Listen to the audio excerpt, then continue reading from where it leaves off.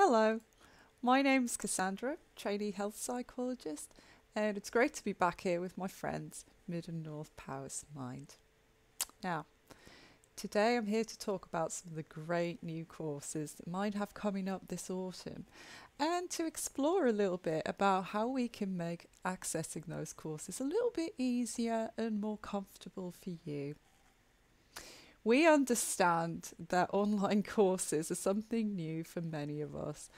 And so I'm going to go through today 6 tips that can help you to feel a bit more comfortable using those online groups and courses.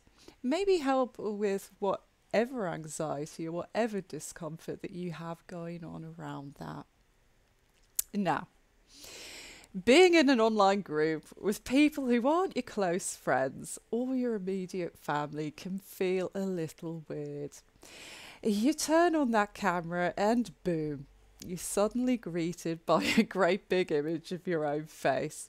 Well, that can be really distracting and it can make us feel really uncomfortable. For a lot of us, it's also something new and perhaps we haven't done it before. And that fact certainly has the potential to make us feel even more uncomfortable using this amazing technology. Using our webcams can make us feel exposed. It can make us feel nervous and it might bring up some uncomfortable or difficult feelings for us. I know this because I've experienced it myself. So, although I do look comfortable and reasonably confident using my camera to talk to all of you, from my own experience, I really have to admit that it hasn't always been the case. And although I'm used to teaching in big rooms full of people and even public speaking, webcasting has been a new challenge for me and I've adapted to that. So today I'm going to share some of the things that I've learned along the way that have helped me to find a level of comfort and confidence so that you can really gain a bit more benefit from that when you're joining some of the courses and groups we have going on here at Mind. Number 1 tip, remember you're not alone. And there's some really good evidence to suggest the feeling uncomfortable sitting in front of a webcam is really not so unusual. So let me reassure you, you're certainly not out of the ordinary if you feel that way. Some recent polls by web conferencing providers and research suggest that many people do feel self-conscious or anxious about sitting in front of a webcam, with as many as 49% of people being worried about their appearance and feeling self-conscious about being there. However, some surveys also found that over 60% of people who participated agreed that seeing other members of the group on their webcam increased their engagement. So, people don't enjoy being seen, but they do enjoy seeing others. And what's more, they do seem to get something more out of online meetings when people are using their webcams. So, something to bear in mind when we think about using our cameras is that we're contributing to the experience of the group when we and others who are participating will probably have a more enriched and productive experience if we do make that leap and use our cameras. So remember, by being brave and having a go at tackling that webcam anxiety, you're doing something so valuable.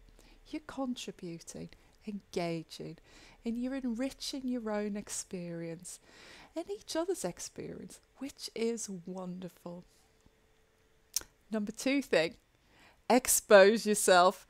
Oh, no, not like that. We're not talking about anything inappropriate here. What we're talking about is you spending time with your camera in small doses and becoming friends with it so that you can really get used to it without being in a group with others. Something that I've found that has really helped me is just turning my camera on and getting used to it when I'm not broadcasting or participating in meetings and groups. doing that will allow you to get to grips with your camera's settings. It can also allow you to find a comfortable place to use your camera and get the lighting and the positioning right and all those things. Those things can help you to make sure that you don't run into any technical glitches, and they can also help to make sure that you feel heard and seen properly, which is important. The more you see your own face in a camera, the less weird it's going to become for you. It's also worth mentioning for those of you who are less confident about your appearance, that some webcam software contains lighting filters, and some of them even come with more complicated ones or even fun ones. So those are things you can experiment with and have fun with too. One really great and useful tool I really do recommend is that if your camera software has a mirror function, that you use it. As human beings, we're used to seeing our faces in mirrors. And so when we actually see them the opposite way round to how others view them, it can be a little weird. So this is what can be. It can be a little unnerving. We're looking at ourselves the wrong way round. So if your camera has that mirror function, switch it on. It can make the experience less uncomfortable for us because we'll be viewing our own face the way we normally see it. Okay, number 3 tip. Try a breathing or mindfulness exercise before you join the group if you're feeling nervous. Both of these techniques can really help you to deal with situational anxiety very effectively. Those of you who've learned those techniques on some of the courses you've been on before are going to understand how useful these psychological tools are and can be. They're designed for situations exactly like this one, so use them. If you need a little help or a reminder of those, you should check out John Paul's breathing exercises, or Mike with his mindfulness. And just that can help you to get going with those. A little reminder. I really recommend that you check those out because both of these techniques can really make a huge difference in these types of situations, as well as many other situations that can cause us to feel those flight or fight symptoms, those little anxious feelings we have in our body. Number 4 tip. When you're in the group, focus on other people, not your own camera. When you're in the group, you might find it useful to only allow your camera to be active when you're speaking. Otherwise, try and focus intently on what others are saying and make eye contact with them as they speak. Psychologically, that can really help to nudge your brain into treating your Zoom meeting like it's a regular face-to-face one. Also, if your camera is switched on, using those physical cues like eye contact and smiling can really help to show the person that you're listening to them and that you value their input to the group. So that's a really great way to engage with others during your online course. Number 5 tip. Before you speak, be prepared and focus on what you're saying. When you're speaking, trying to focus on what you want to get across. Part of what makes me confident in what I do is that I concentrate on the information I'm trying to deliver to you, which I prepare in advance. Because I'm confident in the knowledge that I'm sharing, that can also help me to feel a bit more comfortable. So you might find it useful to have a notepad and pen with you so that you can write any questions or comments that you might want to contribute so that they're there before you start talking.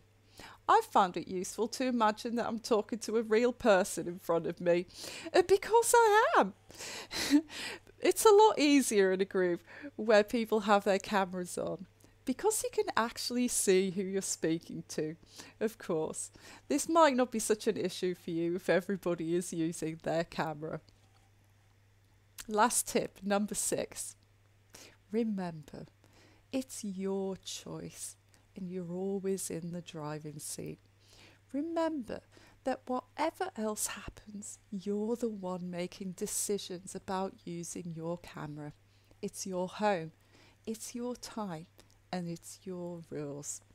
You have the ability to dictate how much or how little you contribute, and you should never feel that you need to make yourself distressed or obligated to be involved in an activity that you do not want to participate in, just like our normal groups here at Mind.